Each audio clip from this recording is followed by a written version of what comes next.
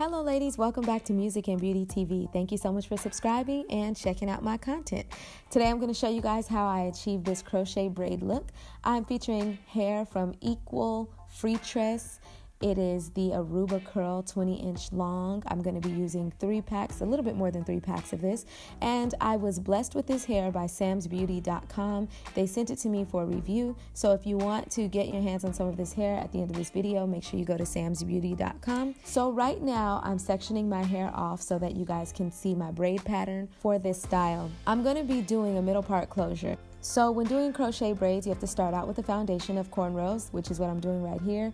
I am not using too much hair. I'm using like semi-small braids, especially for the closure area. My front 2 braids right here in the center are going to be where I do my invisible part closure, which I will show you guys in detail later on in the video. But basically, I want these braids to be kind of small. Typically, when you braid your hair down for crochet braids, you don't want the braids to be super tight because you want there to be room underneath the braid to stick the crochet hook. I did these a little bit tighter than the rest of the braids are going to be, just because I really want this closure to stay intact as long as possible. And I know how to do it pretty well, so I won't have much trouble sticking the hook through. This is not a feed-in cornrow. You can do a feed-in cornrow. My hair is kind of like soft and it just like slips out of braids a lot easier than more coarse textured hair. So I usually like to do a standard cornrow.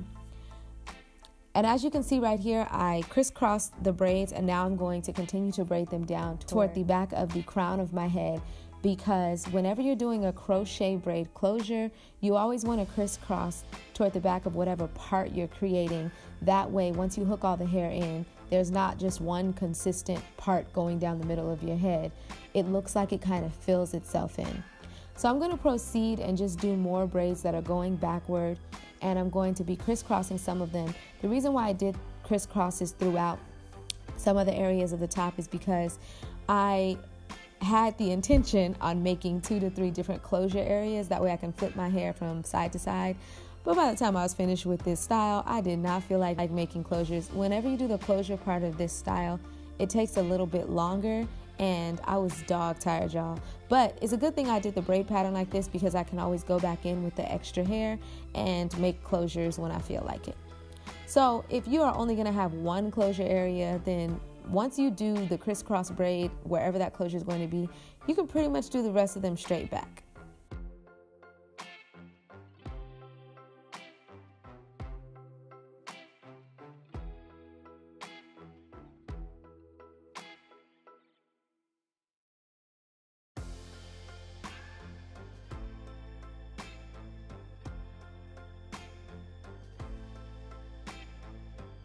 Now I'm going to do the same thing on the other side, just so I get the top half of my hair braided down.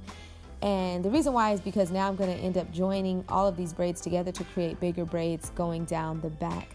But this is just to show you the area that I want to do the closures. As you can see, one of them I did one straight back braid before I did the next closure area, just because when I wear that closure, I want it to be a little bit more of a deep part.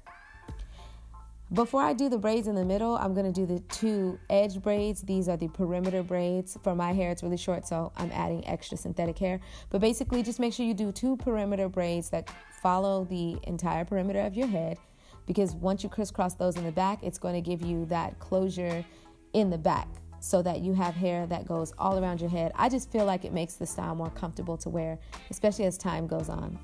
And now I'm just doing all the rest of the braids, braiding them straight back, joining them together when I can, so it's not like a whole bunch of braids.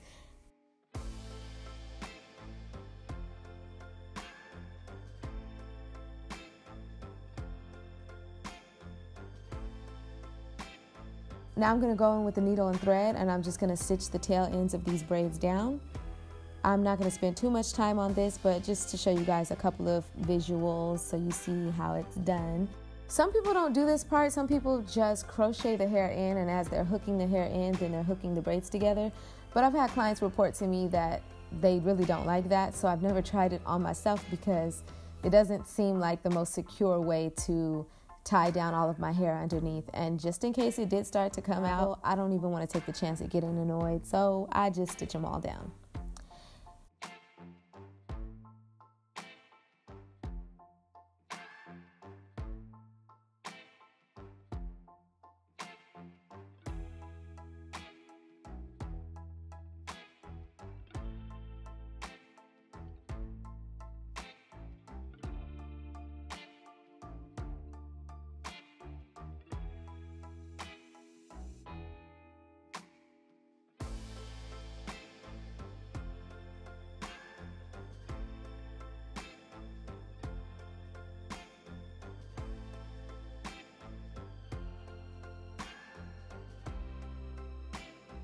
And here is the first pack of the hair. I've never worn a full head of hair this color before, which is why I wanted to try it out in front of you all. You guys can let me know what you guys think about this color. Honestly, it's okay. It's not going to hurt my feelings because I'm not attached to this color. I just wanted to try something new. I feel like it's fitting for fall.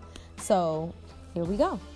I'm sectioning off little tiny pieces of hair. I just wanted to show you guys like how small this piece of hair is. It's not the tiniest as it's going to be once I get to the front, but you want to get a small amount of hair, slide the hook underneath the braid, attach the hair into the hook, slide it back through, and then you're going to knot this hair 4 times at least. Now, the reason why I really like the Aruba curl from Freetress is because contrary to some of their other curl patterns, this hair is not that silky. It has kind of like a coarse feel to it, but it's still soft enough to appear shiny and pretty, and it definitely doesn't feel disgusting or anything, but it's coarse enough to where it doesn't like slide apart really easy.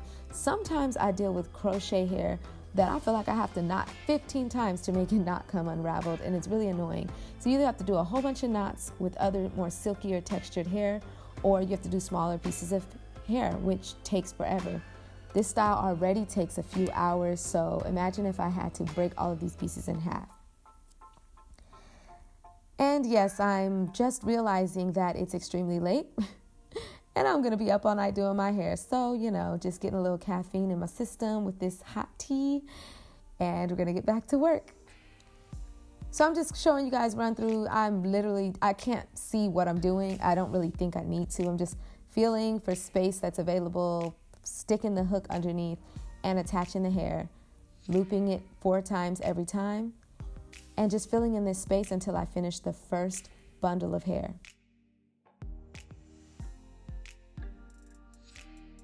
And this is what it looks like once the first pack of hair is fully installed in my head. Now I'm going to go into the second pack of hair, do the exact same thing, and I'm going to work my way all the way up till I get to the top of my crown because I want to use an entire pack in the front area. Actually, once you'll see at the end of this video how it looks, it does look really full, but I'm glad that I have extra hair on deck because I'm going to want to go through afterward and probably add more pieces. Happy dance. Okay, we almost done. Woo. I was really just happy because, yeah, I was tired. Oh, I forgot to show you guys. I put this oil on my scalp, so I just added some more for demonstration. But this is the scalp cocktail from WePro.net. Check out WePro.net and get you some scalp cocktail. Little update on time, and now we're going to get started with the closure in the front. Before I proceed with the rest of the hair in the front, I'm going to do the closure first. This tends to require me to place every strand extremely close together, so typically you're going to have more hair in the closure area than you do for any other braid toward the front. So I'm starting out by sticking the hook underneath this braid as so, and instead of grabbing both strands of hair and knotting it 4 times, I'm only grabbing 1 strand of hair and knotting it twice, and then flipping the other piece over. Once you do this over and over and over, you start to see how you get that invisible part effect. Now, since this hair is light brown or like blonde, basically dark blonde, and my hair is black, then it's definitely not as seamless of a closure as it would be had I been installing black hair. But the idea is for it to look like it's natural, like it's yours and it's growing out of your scalp. I'm going to proceed following this method. I'm only knotting these ones 2 times. When I get to the other side, I actually experimented with knotting them 3 times. I just wanted to like get an idea as to how different it might be when I actually wear the style. When I do my client's hair, I usually just like feel for what seems to be the most effective depending on the type of hair they bring me. But at least 2 times you have to knot it. 3 times might be preferred, but sometimes too many knots in the hair that's showing in the front, if they begin to loosen up or unravel, then they're going to show a lot more than less knots. So just be mindful of that when you're doing your closure piece. Also pay attention to the direction that I'm sliding the crochet hook underneath the braid in. So basically you need to slide it in the opposite direction that you want the hair to fall. So if I want the hair to fall down to the left side of my face, then I'm going to stick the needle up, heading in the right direction underneath that braid, so that when I pull the hair through and knot it, then the hair will fall on the appropriate side to create the closure. This is what it looks like if you open the hair up. One side has the knots and the other side does not. If I were to pull the hair on the right all the way over, I could pull those knots underneath the braid, but I don't want to do that. I want to keep the knots on the left side of the braid. So you see how full this looks already?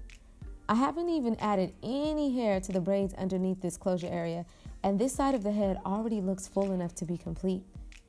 And that's why it's important to do your closure area first. Number one, you want to make sure you have enough hair to close it off. Number two, you want to make sure that you have a benchmark to go off of when you begin to add more hair throughout the rest of your braids. So on this side, I am doing 3 knots, as you can see. Make sure if you decide to do 3 knots that you pull as you go. Because the thing about doing 3 knots is that the second knot tends to knot up really quickly. So if you're not knotting it, like pulling it really snug as you go, if you just decide to pull it all really long and then you think you're just going to tighten it and it's going to be a knot, you're going to end up getting a knot like a few inches away from where it needs to be, because once you loop that hair twice, it tends to want to knot right away. So you can't do it too far from where you want it to end. I really hope that makes sense. If it doesn't, just do it. You'll see exactly what I'm talking about. So for demonstration purposes, I wanted to try this, and in the end, they both look the same on both sides, but I'm going to wear it and test out to see how they both last. A couple of disclaimers. This invisible knot method looks so much better when you use more coarse textured hair. And you can do all of this looping with your crochet hook, as I tend to do when I'm working with clients. But if you're doing it on yourself, like me, for some reason it may feel a little bit easier to use your fingers. That way you don't make as many mistakes, because you need your visibility to be really good when you're using your hook. So now I'm going through and I'm maintaining smaller strands of hair since I am toward the front.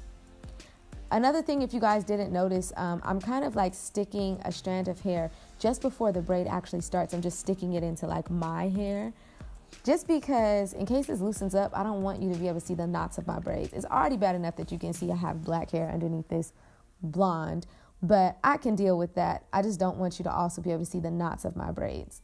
And as you can see, there is space in between this hair, because like I said, I didn't want to make it too full, but I did want to make it full enough to where if I decide to pull it back or do anything, it won't look completely like ratchet. But ultimately, I'm going to need to go into some of these areas and fill them in more if I decide to actually wear a side part. And this is how it looks once all the hair is installed. It's extremely fluffy, extremely big. If you like wearing your hair super big like this, long, no bangs, do as you please. But I'm going to go ahead and trim some of this hair toward the front because I wanted to frame my face a little bit better. I'm just taking my shears. I'm not pulling this hair until it's straight and then cutting. I'm like just very loosely tugging on it and then trimming as I go. Because it's curly hair, you actually don't have to pull it at all. But I just have a tendency to do that because I feel like it gives me a better grip or something. But if you don't pull it at all and you kind of just trim, that may actually yield better results. Those ends, you're going to constantly need to trim the ends of this hair because it's going to constantly shed or just knot up towards the end. So keep that in mind. And this is the finished look. I added a little bit of mousse to my hair. I didn't want to make it super flat. I actually like it to be kind of big and fluffy. So that's what I did. I am rocking my middle part closure.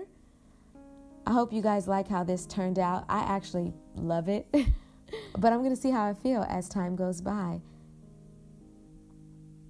If you have any questions about this style that I didn't explain already, please leave your questions in the comments below. I haven't forgotten about the giveaway I told you guys in my last video. I'll be announcing the winner next week. So make sure you guys come back next week to find out who is the winner of the jumbo shower cap I showed off in my last video haul.